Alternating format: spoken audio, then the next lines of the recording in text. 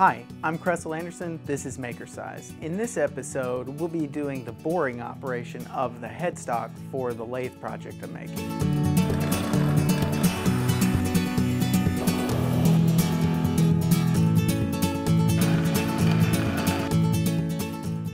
The first step in the boring operation was preparation of the boring bar. I mounted a center drill in the tool post of the carriage, and I used the carriage with the center drill to bore a hole into the boring bar.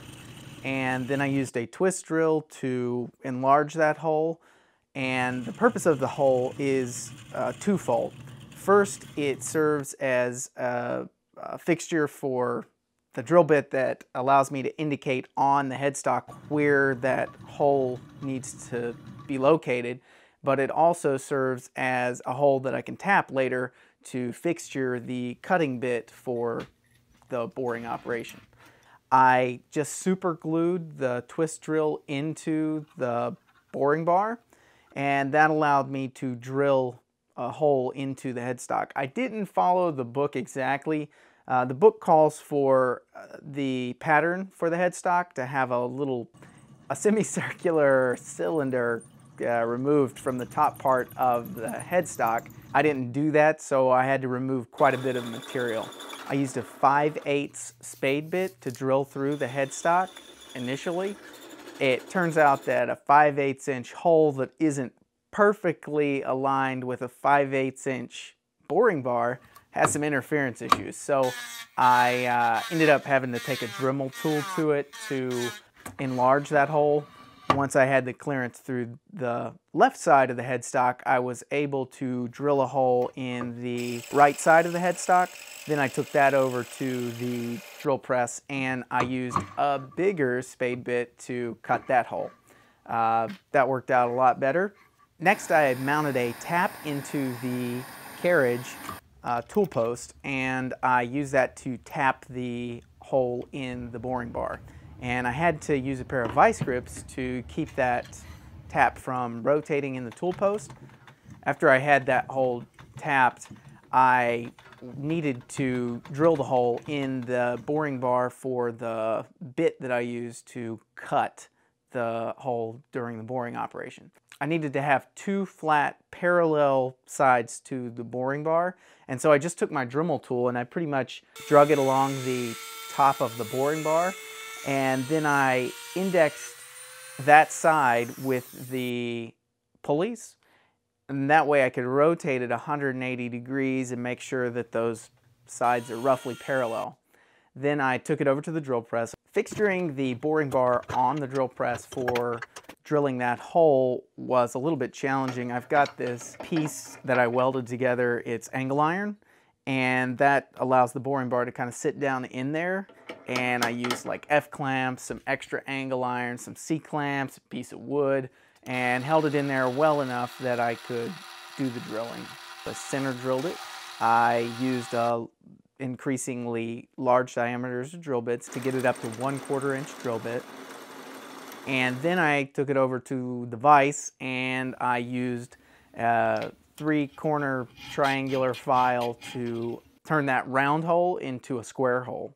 And then I used some flat files to kind of clean it up, but I eventually got it to where the lathe tool that I was going to be using as the cutter would fit in there pretty easily. I cut off the lathe tool with a hacksaw and used a set screw at the end of the boring bar to secure it, and I roughly gauged the depth of that cutter and took a first pass at the boring operation.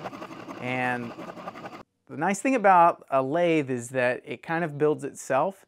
The cutter that's cutting roughly a circular path, as you move the headstock along the bed, that circular path passes along the entire length of the headstock. So that hole is perfectly parallel with the lathe bed, or at least as close as I need it to be.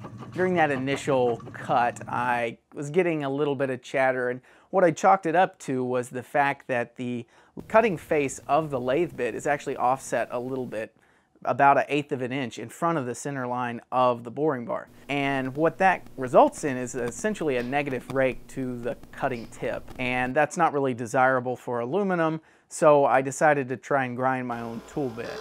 I used the offcut from the lathe tool. I ground it down. Once I got that into the boring bar, you can see that it's much closer to the center line. I was shooting for a little bit of positive rake. After I had the cutter ground to where I felt comfortable with it, I had to make a gauge adjustment tool for setting the depth of that cutter. And essentially what it is a piece of steel that wraps around the boring bar, and it's got 3 screws on it. 2 of them allow you to clamp down on the bar, and the 3rd screw allows you to tighten down onto a feeler gauge that you insert between the cutter and this screw. And when you get it dialed in, that gives you the ability to loosen the set screw, push the cutter out until it makes contact with that screw, tighten up the set screw, and you can remove the tool. This gauging tool gives you the ability to make small adjustments to the radius of your cut. I made this gauge out of 3/8 inch key stock for the long piece, and the band is made out of 1/8 inch by 1 inch cold rolled steel, and that's hard to bend. I tried heating it up, and I didn't have the setup to do that properly, so I ended up just brute forcing it and kind of using a combination of different things I had around in the shop to essentially bend this piece around the boring bar. And I used that boring bar as kind of a mandrel to achieve this shape. Once I got it roughly bent into shape with the vise, I put the key stock in to the band, roughly positioned it, and instead of fighting with drilling this and tapping it for some screws, I ended up just welding that, and I just pretty much tacked it in 4 places, and it seemed to hold pretty well. Before I got too far into the boring operation, I had to fabricate some shims. The shims offset the bearing caps and give you the ability to remove them later to tighten down on the bearings. You may recall from the previous video, the larger bearing cap had a little bit of shrinkage from the casting, and I didn't get rid of that because I knew that there was going to be a hole through that part. However, it turns out that shrink void extends far enough into the sides of the bearing cap that I think it added to the chatter during the boring operation, and it also provided a little recess that just collected the swarf from the cutter. During the boring operation, I tried to speed it up by hooking up this hose to the end of the lead screw, and I used my drill to kind of quickly advance it. That didn't really actually work out that well because the whole time I was frightened that I would run the headstock into something. So after playing around with that a little bit, I ended up just running it by hand for the rest of the operation.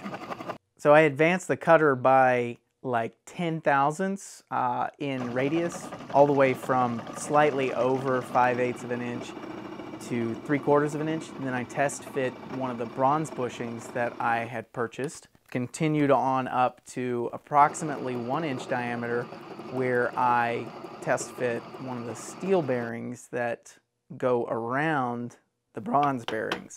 The steel bearing fit was a little bit tight, but that's a story for another time.